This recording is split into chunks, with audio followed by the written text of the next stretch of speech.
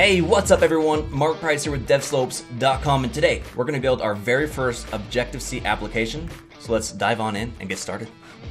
Go ahead and open up your Xcode. We're going to create a new Xcode project, and we'll just do a single view application for iOS, as you can see right here. Click Next. Make sure that the language selected is Objective-C, and we're going to call this project name Hello OBJC. Okay? And that looks good to me.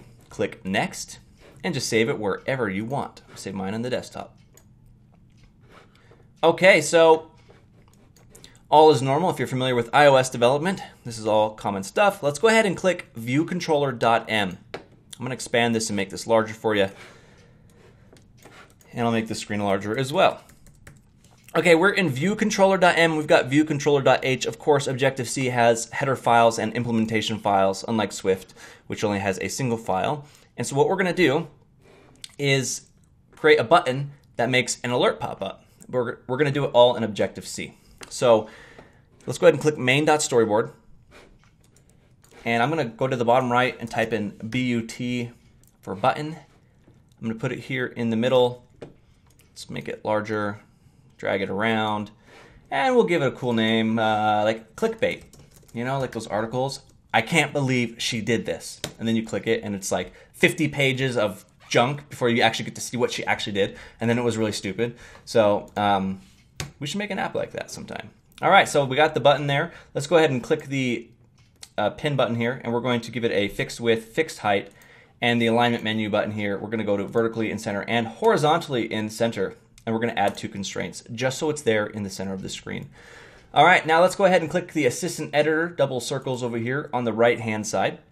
And what I want you to do is control drag from the button over to your code here, and this would be viewcontroller.m. We're going to put it under did receive memory warning, and connection is an action. And let's just call this clickbait. And there is our IB action. This ties our button to the code so it can receive the event. And let's close the assistant editor and let's select viewcontroller.m. So here it is, clickbait. Let's go ahead and make that pop up. So of course in iOS you no longer use UI alert view, you use the UI alert controller because it can do multiple things now. We're going to call this alert. Don't forget the asterisk before the alert. And we're going to say UI alert controller. Okay. We're going to say alert controller with title. And we're going to say welcome.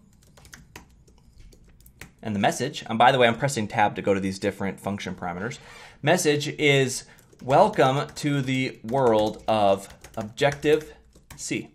And preferred style, what I like to do is look at what it says there and then just type in. So UI alert controller style. We want to do alert. We want it to be an alert style. Okay, so we've created the object, but we haven't set any actions on it, the buttons that are going to be on it, and we haven't shown it to the user yet. But we have created it, and of course, this is an initializer function. It's a static function. You'll learn more about this later on.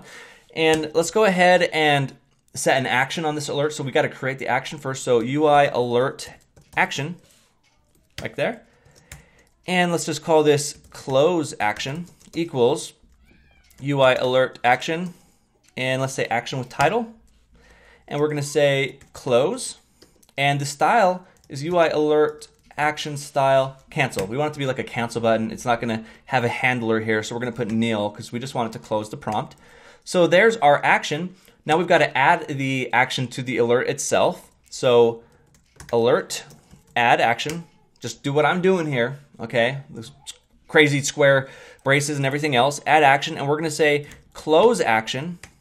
And then lastly, now that the action's been added, we just need to show that alert to the user. So self.present view controller, and we're going to present the alert. Animated, yes. Completion, we don't care what happens after it's done completing.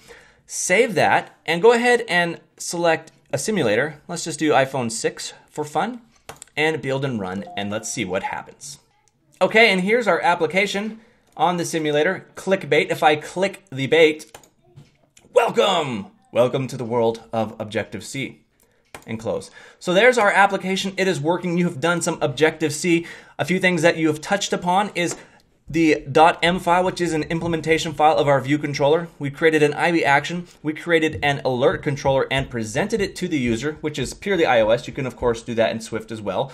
But the specific Objective-C things you did were like creating this initializer here, or allocating this alert and putting a title and things in it, and then calling some functions here. And so we're going to go more into all of this later on, but that's it. Have fun with your very first application. Go ahead and build one of your own. Mark Price at devslopes.com signing out. And remember, to get your free live help, go to devslopes.com and click on the chat room. We have thousands of students in there helping each other out.